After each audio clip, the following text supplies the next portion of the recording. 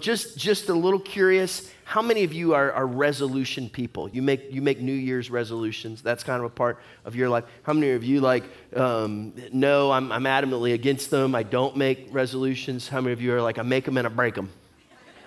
Yeah, okay, yeah. Like we do it, we make these resolutions for all kinds of reasons.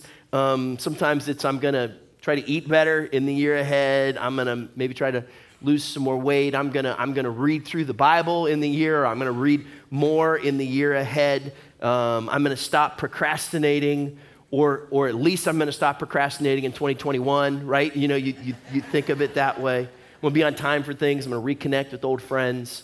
You make these resolutions. Some people are resolution people.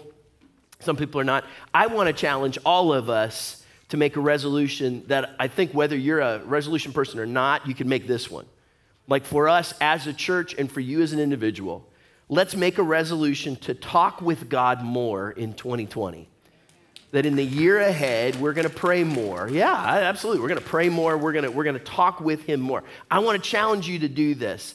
As a church, I feel an urgency that God is calling us to be people of prayer, maybe in a way that we haven't been in the past. As individuals, I would encourage you to take on this idea and to pray more in the year ahead. I think it's a good year for us to think about this. So for the next 3 weeks, we're going to talk about prayer. We're going to take a look at the model prayer that Jesus gives to us. We often call it the Lord's Prayer. In Luke chapter 11, Jesus' disciples ask him, they said, Lord, teach us to pray. And so he gives them this model prayer. In Matthew chapter 6, which is what we're going to look at today. In fact, if you have your Bibles, Matthew chapter 6, you can turn there. It's part of the Sermon on the Mount. And it's a portion where Jesus is talking about what our spiritual life should be like. And as he talks about prayer, he says, this then is how you should pray.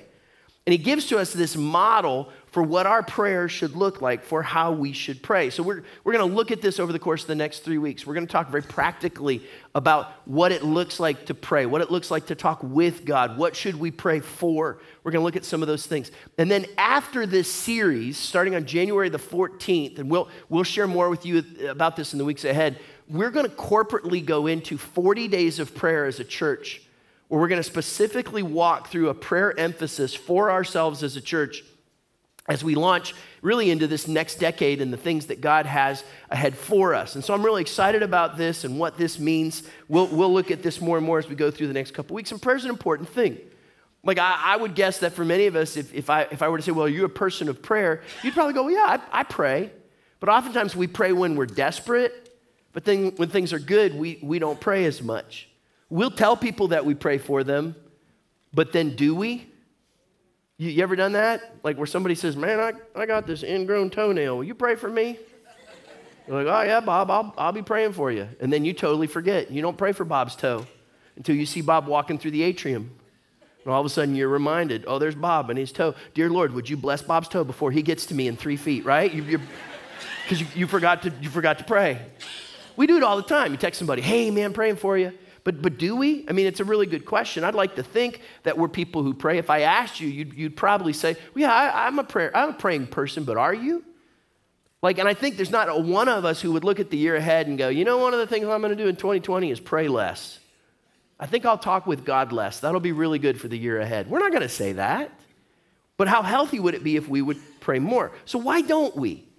Like, I mean, I've really looked at this even in my own life and went, man, I'd like to think that I'm more of a person of prayer than I probably really am. So what keeps me from praying? And just like any other goal, you kind of have to ask yourself, what are the ways that this plays out? Like, I may say, hey, I want to read more, but do I set up the time to read? I may say I need to go to the gym more, but have I really taken a look at my excuses for why I don't work out, and then what do I have to do about that? I may say I'm gonna spend more time with my family, but have I prioritized that family time? So in the same way, we need to ask ourselves the questions, why is it that we don't pray more? Why is it that we can go right through our days, that we can fly right through our week? For some of us, we can go from Sunday to Sunday, and outside of the fact that we bless our food so we don't get sick, right? You think that way? I don't know where you're eating, but like not at my house, we don't have to do it, but you know what I mean. Like outside of that prayer, when else are you praying? Like when else are you really talking with God? So what if we want to pray more? Next week, we're gonna talk a little more practical about how to pray. Week after that, we're gonna talk about what things we should pray for. But today I want to give you 3 reasons we do not pray more. Today we're going to look, and we're actually going to look at the first verse in the Lord's Prayer, Matthew chapter 6, verse 9. We're going to park just in that one verse today. I want to show you 3 reasons that I think we do not pray more. But if you'll look at what Jesus gives to us as a model for prayer, it will help us to see why prayer is all the more important. 3 reasons we do not pray more. We're going to look at the first verse of the Lord's Prayer. Here's the first reason. Number 1, we do not pray because we forget who we are praying to. I think a lot of times we do not pray, we do not make it a priority in our lives because we forget who it is that we're praying to. Jesus makes it very clear that when he starts out his prayer, he identifies who the focus of our prayer is to be. I think sometimes we can get so accustomed to prayer, it just becomes a few lines we say at a meal, we take it as a routine, and we forget how important this prayer time really is. But who are we talking to? Matthew chapter 6, verse 9. Let's look at how Jesus starts this. This then is how you should pray. Our Father in heaven, hallowed be your name. He starts right out there with Our Father, which is a pretty big title. It's a name by which God is referred to periodically in the Old Testament. And in this season in Judaism, in this time when Jesus was alive, it was becoming more common for people to refer to God as their heavenly Father, to talk about the fatherhood of God. And it's really powerful when Jesus calls him the Father, because he was actually the only person who's ever walked this earth that could actually say, I'm the Son of God, right? And it's interesting that Jesus says, when you pray, don't say, pray to my Father. He says, don't pray to the Father. The Son of God literally says to us, pray to our Father. Like he invites us in as children of God. That's a big deal, that relationship that we have with him when we see this. We get to call him Father, and that's really special. Now, I'm gonna be honest about this, that's a powerful image that God is our Father, but for some of us, it's a difficult one. Like I've had friends who've said to me, that's cool that you talk about praying to God as your Father, but if you had my Father, you wouldn't think that was that cool. Because when you think of Father, for some of you, instead of thinking of a biblical concept of what a father should be, there's other things that come to your mind. You think of someone who was absent or selfish or mean or abusive or unpredictable or cold or angry. And so as soon as we talk about Father, it's quick for you to layer on top of that idea of who God is, the idea of who your earthly father was or is, and how that then impacts and affects your life. And it's really important that you recognize that, because your perfect heavenly Father is different from your imperfect earthly father, right? I mean, even if you had the world's greatest dad, there were places in every one of our lives where we are imperfect, where we are sinful, where we mess up. And so it's important to recognize we set aside a flawed view of an earthly father when we pray. Because for some of you, to pray to a father has all this, without being disrespectful, I guess the right word is maybe baggage. It has baggage that's attached to it. And at some point, we have to set those things aside, because your heavenly Father does not have those same challenges that maybe you might have had with your earthly father. That makes sense, right? And so it's important for us to recognize that when we pray, we focus on God, our heavenly Father, when we pray. We set aside our flawed earthly father, and we focus on God, our perfect heavenly Father. Side note for those of you that are dads, especially those of you who still have children in your homes, understand that the relationship that you have with your earthly children is bound to affect the perception your kids have on their heavenly Father. They will view their heavenly Father, whether they like it or not, through a filter of who you are as an earthly father. That's a heavy responsibility, and one that God will help you with, to model what it means like. And I think God is honored when we come to him and say, God, help me to be the father that you would have for me to be, so that when my kids see my life, it's a reflection of you and me. It matters. We focus on God, our heavenly Father, when we pray. So what does that mean? What do we know about a father? Let me just show you 2 things. Because God is our Father, we can pray with intimacy. Because God is our Father, we can pray with intimacy. There's a relationship that comes. There's a vulnerability. There is an openness that when we come to God, our Father, we know we can come to him without pretense. We know that we can come to him with authenticity because we know that we have this, I use that word intimacy because it implies a closeness that is there that goes deeper than just a surface relationship. The term that would have been used in Jesus' time for father was Abba.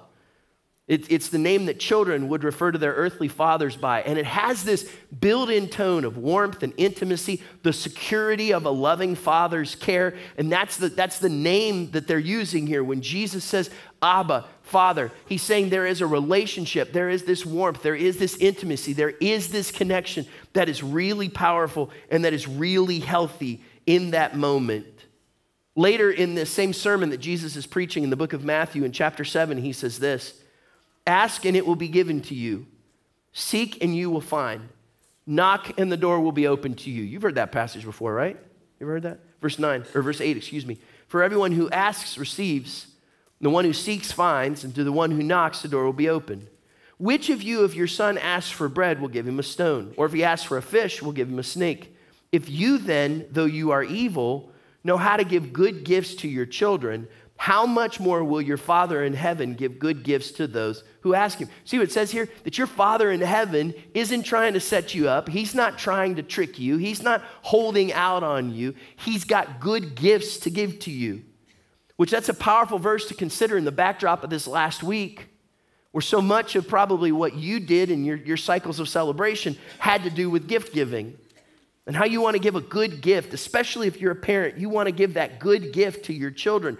And your heavenly Father desires to give you the gifts that you need in your life. And he knows what we need, right? He also knows what we do not need. And there's times when I'll say to him, God, I need this. There's times when you as a parent have probably said to your children, no, this is probably not the year you need a drum kit, right? Do you know what I mean? There's certain things you're like, no, not right now, right? But there is this idea that God knows what we need. He knows what we do not need, but he loves us and he gives good gifts to his children. He's not withholding anything from us. He's not holding back. He's not trying to trick us. He's not trying to take advantage of us. He is a loving Father who you can trust in that way. Because God is our Father, we can pray with intimacy. And then watch this. Here's the second part. Because God is our Father, we can pray with confidence.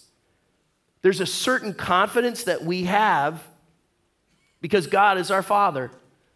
A father comes with not just wisdom, but with security, with protection, with godly authority. There is something that stirs up inside, and because of that relationship, there is an intimacy and a confidence you can have when you come to God, because you know that he's got your back. I can tell you this, it's really a funny thing. Our youngest is 19, right? So we're kind of out of the minor stages in life with our kids. And yet, and this happened just within the last week, like you can mess with me and that's fine. You can say things about me, you can be unkind, you can be rude to me, you can dismiss me, and that'll be okay. But don't you mess with my kids. Anybody? You want to see the pastor hat come off real quick? You mess with my kids. And it's so funny how there's something that stirs up inside of me. Somebody was rude to one of my kids this week. And I was like, you want me to fix it? I'll fix it right now. I'll fix it. There's just something that stirs up inside of you because that's this father's nature. So if you know that your dad has your back, you communicate in a different way. You have an intimacy and you have a confidence. Matthew chapter 6, verse 8, Jesus, he was talking about the hypocrites. We'll look at this actually next week a little bit more as we dig into this passage. But Jesus is talking about the hypocrites, and he says this, Matthew chapter 6, verse 8. He says, do not be like them, for your Father knows what you need before you ask him. That's a good word, isn't it? I mean, even before you ask, he knows what you need. Matthew chapter 6, verse 26. Look at the birds of the air. They do not sow or reap or store away in barns, yet your heavenly Father feeds them. Are you not much more valuable than they? Like your Father will take care of you. You can trust him. You can come to him with intimacy and with confidence. My dad, his job was he was the was the maintenance supervisor for a school district. Not the school district that I attended. We lived in a different community, but a neighboring school district. He was like the maintenance supervisor. So everything that wasn't education, so buses and maintenance and custodial and cafeteria, like all the inner workings that weren't the education part, my dad supervised all of that. So he kind of led a lot of different people and a lot of different things in this school district. And I can remember elementary school. I'm probably 8, 9 years old, and there was a day when my school didn't have school for whatever reason. So I went to work with my dad, and they had school that day. I don't remember why, but I got to go with my dad to work, and his office was in the high school. And I can remember 8, 9 years old, walking through this high school and walking past all these big high school students with a certain swagger. And I remember just kind of like rudely like pushing one of the kids aside or saying something. I don't remember exactly what it was, but I remember my dad going, "What are you doing? Like, you can't act like that." And I remember in my mind, and I think I said to him, I can do whatever I want. I'm with you. And my dad's the man. And because my dad's the man, these high school punks better look out, because this 9-year-old's coming through. Right? Now, look, don't do that. Don't be dumb. But you can walk with a certain spiritual swagger, not because you're prideful, but because your Father loves you. And when you pray and when you come to him, you can know with confidence and with intimacy that he has your back. I think so many times we live in this fear that we're nobody. But to God, you're somebody. You are his daughter. You are his son. He loves you. He has called you. You are his child. So don't miss that word. So many of us, we've memorized the Lord's Prayer at some point in our lives because maybe we wanted to or because maybe we were forced to. Right? If you grew up in a Sunday school setting or if you grew up in a more liturgical setting, there's a good chance you had to memorize the Lord's Prayer so that when you hear it or when you say it, it's just words that come out of your mouth because you're familiar with them in some way. But take a moment and think about this. He's your Father. So there is relationship and there is confidence. There is intimacy that comes with that. So when you pray, don't forget who you're praying to. There's something special that happens there. Can I take a little side note too? I don't want to take a long time on this, but just think about this too. Jesus does not say, pray my Father or your Father. He says our Father. So our relationship with God is not just about us. And when we pray, we don't just pray for us, or we don't just pray with ourselves. There is a corporate component to our prayer. You know, one of the things that's interesting about our lives is it can be real quick, especially even in our church attendance, that our relationship with God is all about Jesus and me, and we fail to make it about Jesus and we. Does that make sense? Like, I'll be honest with you, these rooms where we have our services are specifically designed as movie theaters for you to come in and have one point of focus and really not interact a whole lot with other people. The danger of that is you could think that coming to church is about Jesus and me, when actually it's about Jesus and we. And your brothers and sisters in Christ, we need each other because we share the same Father. And we need to pray for one another because we share the same Father. So prayer is really important when we think about these things. So the first reason that we often don't pray is because we forget who we're talking to. Here's a second reason, number 2. We do not pray because we're not convinced that prayer matters. I think sometimes we don't pray because we're not that convinced that it really makes that big of a difference. We're not convinced that anything's going to happen. Oh, yeah, you'll say, well, I'll pray for you. Or, yeah, we need to pray about that. But do you really? Like, and are you convinced that if you do pray, it will change things? I'm always a little bit disappointed in myself when I pray about something and then I see an answer to that prayer and I'm surprised. You ever done that? Like, you pray about something and then you're like, well, that worked. I suppose I ought to do that more often. Right? I need to consider that when I pray, there is something that happens. How do you know that? Go back to who you're praying to. What does Jesus say? Matthew chapter 6, verse 9. This then is how you should pray. When you pray, pray to our Father in heaven. Like when you pray our Father in heaven, you're not just saying in heaven so that the prayer doesn't get delivered to the wrong place. Right? You're not just saying that so that you hope it gets to God's front door or that it hits his email box. Like the reality is when you say that, you are declaring something about not so much where he is, but who he is. He is the God who's in heaven. And so that's a powerful thing. How do we know? Let me read to you some passages from Psalm 33, which talks specifically about what it means for God to be in heaven. Because if he's in heaven, he has all power. Consider what that says about him. Psalm 33, verse 13. From heaven, the Lord looks down and sees all mankind. From his dwelling place, he watches all who live on earth. He who forms the hearts of all, who considers everything they do. When we say that God is in heaven, we are acknowledging that God is greater than we are. When you say that God is in heaven, you are acknowledging God is greater than we are. He has a perspective that is above us. He can see from beginning to end. He knows exactly what is happening. He is not bound by time. He is not bound by space. He is not bound by what's happening in our world. And we can often only see this point right here, but he knows what's in the future. He knows what's going on in the lives of other people. He knows what is best for you in the big picture and especially in eternity. So when we say God is in heaven, it is an affirmation that he is greater than we are, which is really important to get to when you pray. Because I don't know if you're like me, oftentimes when I pray and I ask God for something, I also know exactly how would be the best way for him to answer it. Anybody else?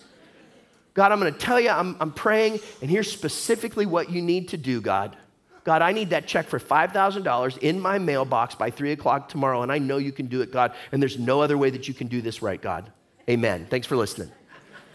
Right? That's my idea. Like, I've got it figured out. God, this is exactly what you need to do. When actually what I need to be willing to say is, God, I know that you're greater than I am. And God, I know that you see beginning to end. And God, I know you're working some things out here that I can't begin to understand. And so I trust you. And so when I pray, I believe that my prayers are going to the one who's not only greater than I am, but look at this. This is back in Psalm 33, right? The next thing. We started out, he's in heaven. And then the psalmist says this, no king is saved by the size of his army. No warrior escapes by his great strength. A horse is a vain hope for deliverance. Despite all its great strength, it cannot save. See, this is cool because not only is God greater than we are, God is greater than our strength. He's calling this out in biblical times. People would put their strength in the size of an army or in the strength of the warrior or in the number of horses. And we do the same thing. We look to strengthen our bank account or the health in our bodies or the relationships that we have with other people. Or we think, I'm smart enough to figure this all out. But ultimately, prayer is a statement where I say, God, I not only recognize that you are greater than I am, but God, that you are stronger than I am. I don't know how you view 2020. Like for some of you, you're looking at 2019 and you're saying, good riddance. Glad that year's over. I know it's just a page on a calendar. I know it's just another day. But really mentally, it's helpful for us at times to mark these moments. The Bible talks about how things come in seasons and in moments. And it's helpful for us to look back in this moment. We're not just closing out a year. We're actually closing out a decade here and starting a new one. And those are important things to consider because we have these mile markers and these posts in our lives. And as you stand at this place, you're either looking back and going, man, what a great year, what a great decade, or what a lousy year. I can't wait for it to be over. And some of you also, though, are looking at 2020 and you're going, God, I don't know. Like there's a lot of change coming in my life, or there's big decisions that I have to make. Or God, I'm uncertain about January. And Lord, I just know that I need some strength. When you pray, will you actually believe that he's the one who can strengthen you? Because more than armies, more than horses, more than warriors, more than cash, more than your house, more than your own strength, more than your own ability, he is the one who gives us our strength. And not only that, but then look at what else is said here. Psalm 33, verse 18. But the eyes of the Lord are on those who fear him, on those whose hope is in his unfailing love, to deliver them from death and keep them alive in famine. We wait in hope for the Lord. He is our help and our shield. In him our hearts rejoice, for we trust in his holy name. May your unfailing love be with us, Lord, even as we put our hope in you. Did you hear what the psalmist said? He says, God, I know you're greater than I am, and I know your strength is greater than mine, but God, I got some big challenges, and I need hope, and I need help. I like this one. I need a shield. I need somebody to be with me. And some of you are looking down the barrel of 2020, and you're like, man, there are some big things coming my way. And you're not excited about it. You might even be fearful about it. And can I tell you, when I read this psalm, it tells me God is greater than our challenges. He's greater than the challenges that we face.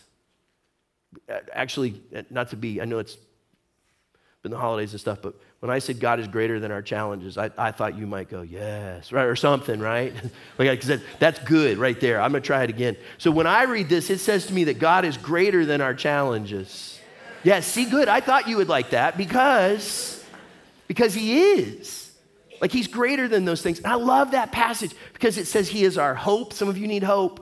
He is our help. Some of you need help. And it also says he is our shield. That means he goes before us and he protects us. There was a family recently who was visiting the zoo in Dublin, Ireland, and they were in the tiger spot, you know, where they have the tigers are out there kind of in the yard, and they got the glass enclosure, and you can go up and you can look the viewing area and this kind of thing. And they went to take a picture of this young boy, and the dad was smart enough to get some video. And so take a look at this. Here's what we see. Here's a little guy, and watch the tiger, because the tiger has something in mind. Isn't that awesome? No, okay. I love it. Watch it. It'll happen again. Here comes the tiger, and oh! Look at that. Do you know what that glass was for that little boy? A shield. The dad started the video because he saw something in the tiger's eye. That's an earthly father right there who will let the son be that traumatized. Not a heavenly father. That's an earthly father. I would have been an earthly father. He said it was worth the retweets right there.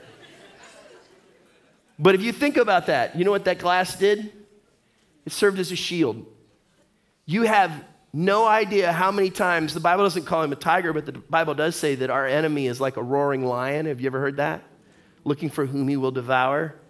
But in that same book, the Apostle John tells us, greater is he that is in us than he that's in the world. You know why? Because he's greater than you are, and he's greater than your strength, and he's greater than your challenges, and he is your shield, and he is right there with you. So remember that when you pray, because our default mode so many times is to say, oh no, what am I going to do? And then we eventually pray. But what if I said, God, I'm going to pray more in 2020. And when I come up against these circumstances, and when I realize that I'm limited, and when I'm feeling overwhelmed, and I don't know how to respond to that person, and I'm not sure how this is going to work out, and God, I'm going to trust that you see something that I can't see here. In those moments, am I quick to pray? I want to pray more in 2020, not less. Third reason why oftentimes we do not pray. I think we do not pray because we do not take prayer seriously. Not just that we forget who we're talking to, or not just that oftentimes in those moments we might have a tendency to not think that it works. I just wonder if we take it seriously. Maybe even more so, I wonder if we take God seriously. Really recognize that he wants you to talk to him. He wants you to know that he's at work in your life. Listen to this passage again. Let me read the first two verses of this Lord's Prayer. This then is how you should pray. Our Father in heaven, hallowed be your name. Your kingdom come, your will be done on earth as it is in heaven. You've probably seen some of those funny stories that people tell sometimes about how little kids have a hard time with that word hallowed. Sometimes kids will pray, our Father who art in heaven, herald is your name. Have you ever heard that one? Our Father who art in heaven, how'd you know my name? Like there's those ways that kids mess them up. What it means is that he is set apart. He's holy. He's revered. He's different than us. He's hallowed. That when I pray, it's first about him and it's not about me. God, I put you first in my life. This is the whole point of the first three 10 commandments, right? Exodus chapter 20, verse 3. You shall have no other gods before me. You shall not make for yourself an image in the form of anything in heaven above or on the earth beneath or in the waters below. The third one, verse 7, you shall not misuse the name of the Lord your God. The Bible tells us that God's name is to be revered. And when we say name, it's not just what you call him. The biblical idea of name is it comes with who that person is, with their authority, with their very person, with what we think of them, what we say about them, how we interact with them. Name is more than just what's on your driver's license. It's who you are. And he says, hallowed be your name. So this means that when we pray, We're not just having a chat. We're not just filling time. We're not just blessing our food. When we pray, in that moment, we are interacting with someone who's so much greater than us that we set his name aside. Like, we don't get sloppy because he's our Father. We remember that intimacy and that confidence, but the only reason we can have that is because he's so much greater than we are. And so we say, God, we praise your name, we bless your name, we lift your name up. This is really important. See, effective prayer glorifies God's name over our needs. Effective prayer glorifies God's name over our needs. So many times when I come to God not so much for him, but for me. Anybody? Like, I come to him for what I can get from him. I come to him with my list. And not so much to go, God, you're my Father who is so much greater than I am. So I come in intimacy and with confidence because I want to lift up your name. Prayer at some point in our lives, and I would challenge you with this as you go into the new year. Can you let prayer become more about being in God's presence than you can about what gifts you might receive from him? The great preacher Haddon Robinson tells a story about how when his kids were little, he would play a game with them where he would put pennies in his hand, and then he would squeeze his fist tight. And the goal was for them to climb up in his lap and to try to get the pennies out of his hand. And the rules were that they would have to pull his fingers back. And once they were able to pull him back, and there's laughing and tickling and wrestling and all this going on. Once they pulled the fingers back, then the fingers could not close again. And they would pull his fingers back, and then once they did, they could take the pennies out of his hand, and whatever pennies they could get out were theirs to keep. And the kids loved to play the penny game because then they would grab the pennies and they would run off and they would celebrate. He said what they missed is they thought it was about the pennies when really it was about the experience of coming to your Father. And for many of us, we come to God for the pennies when it's really about his presence. Because what those kids remember now are not the little pittance of coins that they got from their dad, but that their dad loved them enough to spend time with them. When you pray, what's your focus? Pennies or his presence? Because the pennies only last for a moment, but his presence will change your life. In the last service, we got to this point, and I said, does that make sense? And a lady pointed out to me afterwards how ironic and funny that was. Does that make sense? Pennies. Does that make sense? Did you get it? Yeah, it's kind of dumb. Matthew chapter 6. It's funny. I missed it. Matthew chapter 6, verse 33. But you'll remember it now. But seek first his kingdom and his righteousness, and all these things will be given to you as well. Don't go reaching for his pennies. Seek to be in his presence. Here's why. Effective prayer glorifies God's name over our needs. One last thing. Effective prayer seeks God's will over our own.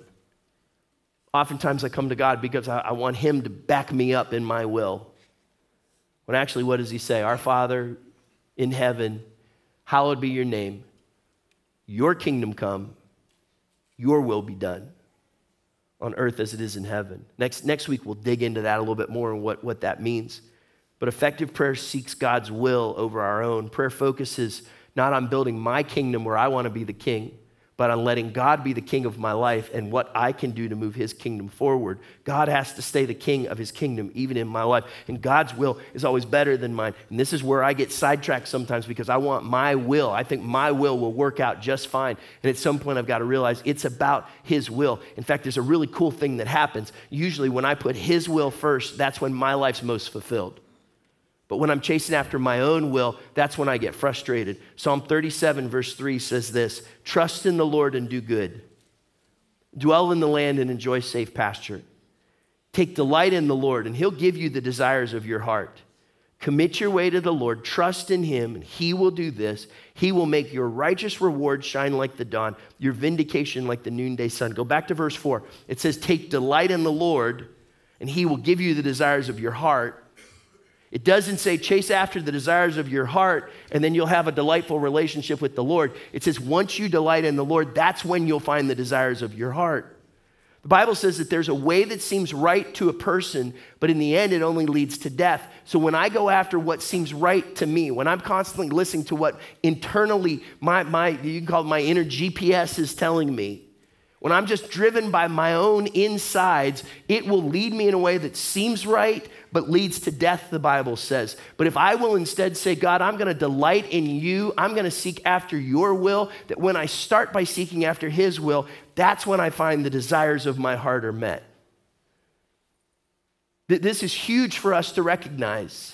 So that when I pray more in this next year, when I come to those moments, and look, when I say pray more, some of that is that you deliberately take time to kind of stop in your day and say, God, I'm gonna pray about some of these things. We'll talk about this next week. But some of this is just being constantly mindful of God. That when you walk into a situation, you say to him, Lord, I want to do your will in this situation. God, what do you have for me in this moment? That when I walk into my school or when I walk into my work or when I come home from work and I walk into my house, that I say, God, what is your will for me in this place, in this moment? Like, how do you want to work in my life? That I'm mindful of his presence. Because in doing that, there's something powerful that happens. And here's what I'm learning. The more I trust in my internal GPS, the more it leads me astray. But the more I trust in him, the more his will brings joy to my life. It's a powerful thing.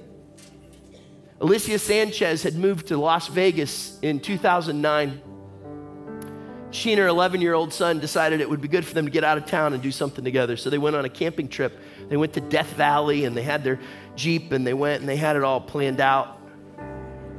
Told their family where they were going to be, and they got there and they relied on the GPS that was in the dashboard of the Jeep. And after a few days, when family hadn't heard anything from them, they alerted the authorities. And after several days, as the authorities searched, they finally found in some of the most remote parts of this national park, they found tire tracks, and eventually they found Alicia's Jeep buried. They think that at some point it had run over like an animal's den out in the sand. And it was buried up to the axles and they were stuck there and there was no way for them to go and they couldn't get a cell signal. Alicia survived. Carlos, her 11-year-old son, did not. And they asked, what happened? How did you get so far off? And you know what she said? She said, I just kept doing what the GPS said to do.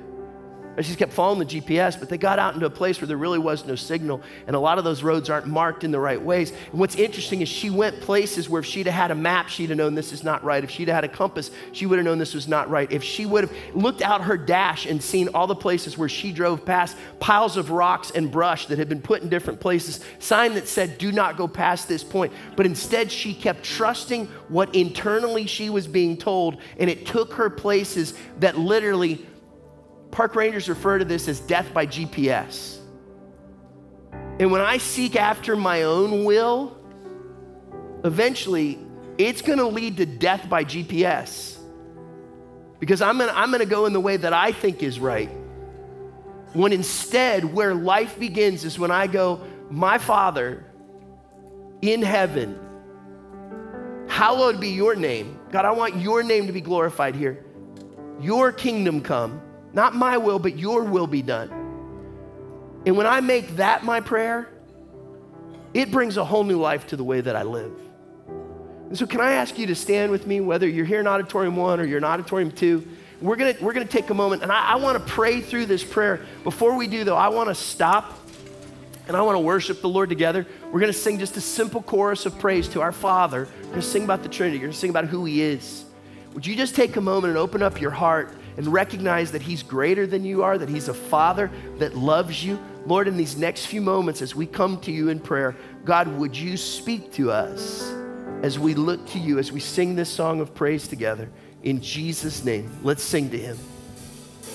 Praise the Father, praise the Son, praise the Spirit.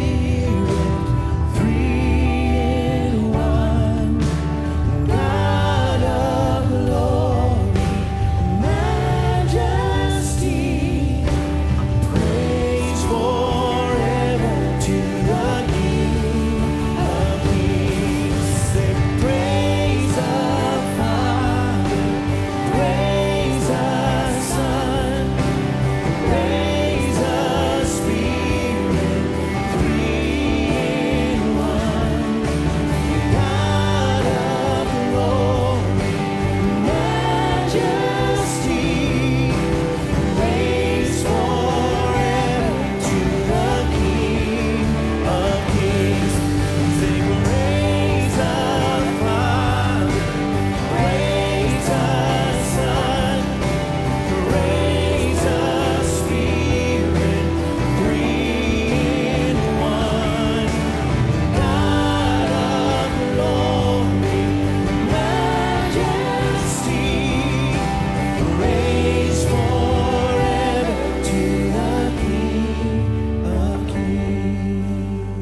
our Father, in this moment, we come to you. And we don't just pray that title lightly. Because you are our Father, we know that we are loved and valued and that we matter to you. No matter what any person, maybe even our earthly father, has said to us or shown to us. You are a God who loves us without reservation. That you are a God who cares and wants the best for us. You're a God who has our back. And so our Father who's in heaven, who's greater than we are, who has more strength than we do. In fact, strength that you desire to give to us, that when we wait on you, Scripture says that you strengthen us. That I can do all these things through Christ who strengthens me. Even as we're facing challenges. I want to pause in this prayer for just a moment. And if you would say, whether you're in this room or your auditorium too, you're watching this on a screen somewhere, if you would say, I'm looking at the year ahead and I see big challenges and I say, God, I need your strength. I know you're bigger than my challenges and I need your strength for the year ahead. Would you just raise your hand? That's you. You'd say, God, big challenges, year ahead. Father, I need your strength. In fact, if you're comfortable, would you just lift both hands to him? Just kind of a posture to receive and say, God, I need your strength in this year ahead. Father, I know I can't do it on my own. And I need you to come alongside of me. I don't trust in armies or warriors or horses or bank accounts or people or even in my own ability. But Father, today I trust in you because you're in heaven. You can see what I can't see. You know what I don't know. I know that you're working all things together for my good. And so today I trust in you. I look at how big my challenges are and I'm reminded that my God is bigger. And so, Lord, I put my confidence in you. And I say this prayer, our Father in heaven, hallowed be your name. Lord, may your name be more important in my life than my needs. Lord, may your place in my life matter more. God, may I be interested more in your presence than in your pennies. Lord, that I could know you at work in my life. And Lord, for some of us, we're looking at the year ahead and you're already whispering about some of our plans and some of our thoughts and some of our ideas that are coming maybe even from some very pure places inside of us, but you're already whispering us and asking, is that your will or is it mine? Lord, may we surrender our will to you, that your will would be done, that your kingdom would come in our lives in the way that you would have it mapped out in heaven. God, that we would delight ourselves in you and then see that you would give to us the desires of our heart. Lord, there's a way that seems right to us, but in the end, if it's not your way, it leads to death. And so today we say, Father, your will be done in our lives. God, I ask that your word would stir something in us so that as we, in this next week, as we start out the year ahead, may we pray more in 2020 than we did in this last year. May we talk with you in ways that strengthen this relationship with our Father, and as a result, bring life change to us and the world around us. So now, Lord, as we go from here, we ask that you would go with us. Father, would you send us out with your special favor and with your wonderful peace? And we ask this in Jesus' name. Amen. Amen. God bless you. Thanks for being here. Have a happy new year. We'll see you next Sunday.